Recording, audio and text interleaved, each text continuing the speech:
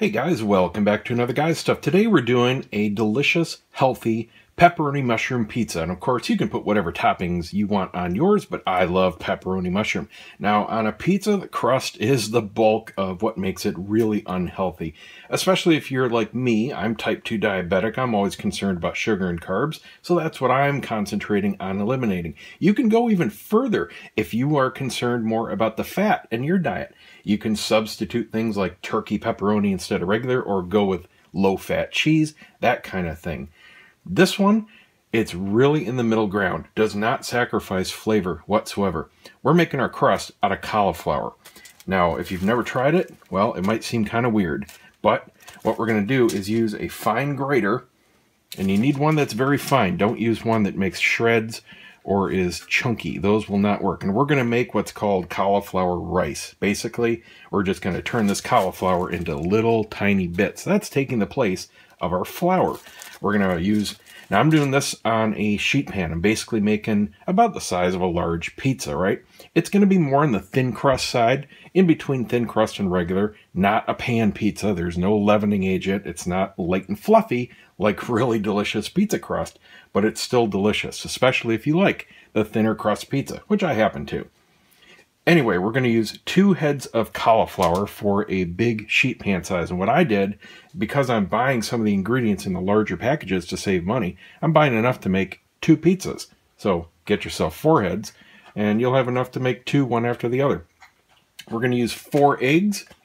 We're going to use half a jar of basil. This is a 0.6 ounce or so. So we're going to use about 0.3 ounces for this entire sheet. And we're going to use a couple tablespoons of garlic powder and a teaspoon each of salt and pepper. We're going to mix all of those in a bowl and lay out that very nice and evenly in our sheet pan.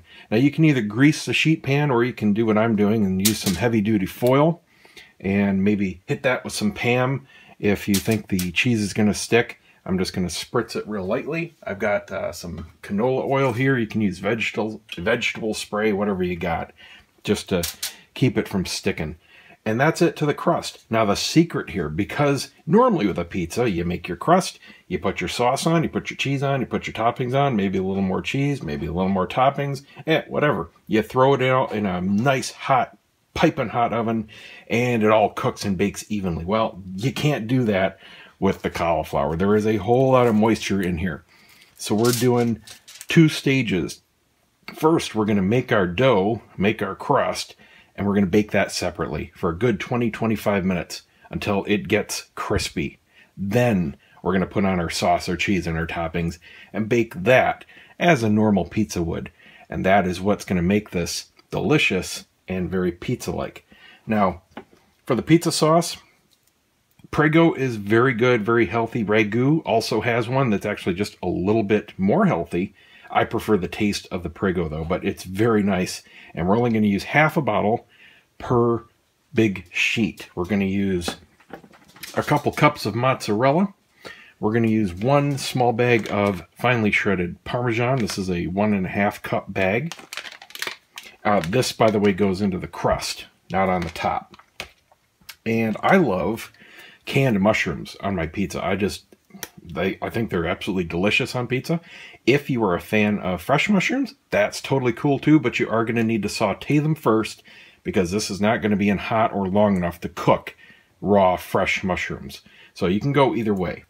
And then I'm using regular pepperoni. Like I said before, if you want to step it up a little bit further on the health meter, use turkey pepperoni. I promise you, it tastes exactly the same. It is absolutely delicious. Only drawback is cost. It is twice as much. You can't buy it in these big bulk packs, and you can even save more if you want to get the really big bulk pack at Sam's or Costco and cut the price even more. Eating healthy, man, the only downside is cost. This pizza, you're talking about 25 bucks. You know, it sucks. It's like twice as much as a normal pie, but that's what you get when you want to eat healthy. So I'm going to go ahead and shred the cauliflower, add in the eggs, the parmesan, the basil, the garlic, the salt, the pepper, and roll out our crust. I've got the oven preheating, and it'll be ready to pop in. just mix it all up in a big bowl, roll it out, squish it out, whatever you got to do to make it nice and even. Now when shredding your cauliflower, you can trim away any green leaves on the bottom of your heads, but leave it whole. Don't be tempted to take each blossom off and try to grate it that way. It'll just fall apart. All you do is grab the part of your grater that it's not the smallest usually, like these little dots here. Don't use these. Use the kind that kind of look like it's for cheese, but the small ones. And just pick a spot and grate away. It's kind of a pain in the butt, but eventually you get there. And just work your way around the cauliflower head until it's all down. All you're grating is the the fluffy part that you're used to eating, not the stalks themselves. So into the cauliflower go 4 lightly broken and beaten eggs, our basil, garlic powder, salt and pepper, and our parmesan. Mix all of this up really well. Looks like I might need a slightly bigger bowl. And then we're gonna just form it into the pan. I thought I could get away with the little one, but nope. So just get your fingers in there and mix this all up real well. You know, it's funny. This smells exactly like if you're gutting a pumpkin, making a jack-o'-lantern. It's the exact same gut smell. If you see any really big bits of cauliflower that fell in, get them out, because those are no good for the dough. Lightly grease your pan.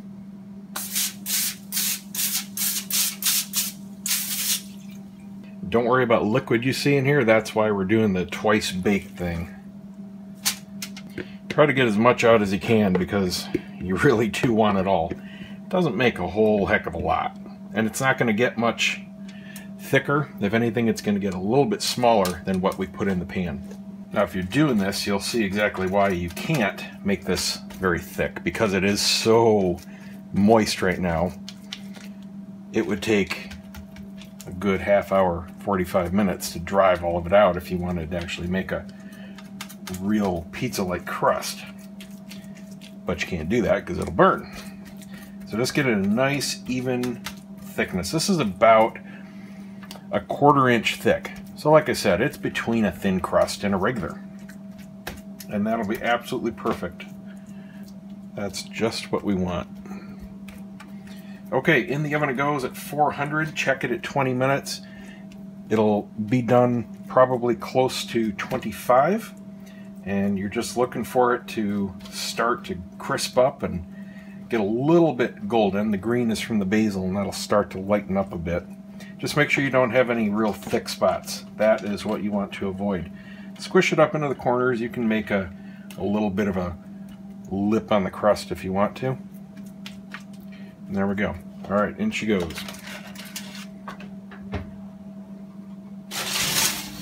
Now, if you do use these canned mushrooms like I like, you must rinse them. There is a ton of sodium in the liquid that they come in, so wash it off, and then you have to just lay them out on paper towels and pat them dry. You want as little liquid going on it at this point forward as possible.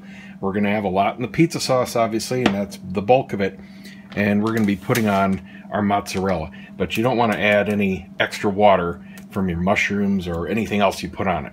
So the important part is to get all the sodium out of these guys here. And of course, if you're doing sauteed fresh mushrooms, you don't have to worry about that. Yummy, yummy, yummy, yummy. Love mushrooms. Nom, nom, nom, nom. The crust is almost ready. So now I've got my toppings prepped. We're just going to use half a can of this. Whatever toppings you're putting on, obviously it's going to be to taste. I'm doing a light but normal amount of pepperoni. I'm not going super heavy. There's probably about a cup worth of pepperoni for the whole sheet. And mushrooms, hey, can't have too many mushrooms, man. They're just veggies. If you want to put ham on there, maybe some pineapple, maybe some bacon, you know, you're getting kind of away from the healthiness part depending on how you top it. But like I said, there's some variation in there. And then we've got about 4 cups of mozzarella. Now, like I said, you can save money by getting bigger packages of stuff, or you can go healthier and make some substitutions like low-fat cheese or turkey pepperoni. It's all up to you. 25 minutes in. I'm going to check it here. What we're looking for is it to start to go crispy. It's at the point where it's still got a little give. Feels like a medium rare steak. I'm going to give it another few minutes and then we'll pull it out. I pulled this out at about 28 minutes. You can see we've got a little bit of golden crisp along the sides. That's what we're looking for. And boy, does it smell good. That basil is so aromatic. So the first thing we're going to put down is our sauce. Just put down what you need. You just want a light, even coat. You know what? I'm going to use this whole jar. It's not quite as big as it looked on the shelf. Next goes the cheese. Again, just a nice, even coat. You know how to make a pizza. I don't have to tell you this. And of course, this is to taste. I'm not going crazy. Now, normally, if I wasn't making a healthy pizza, I'd be using about twice the amount of cheese because I love cheese on my pizzas. But this, we're just doing normal. All right, that looks good. Now I'm going to do the mushrooms and pepperoni. And back in the oven it goes. Totally depends on the toppings, how much longer you're going to need it. It's going to be usually between 7 and 15 minutes. This is probably going to hit about 12 or 15 because there's still quite a bit of moisture in these mushrooms, and I'm kind of doubling up on the mushrooms since they're healthy and I love them.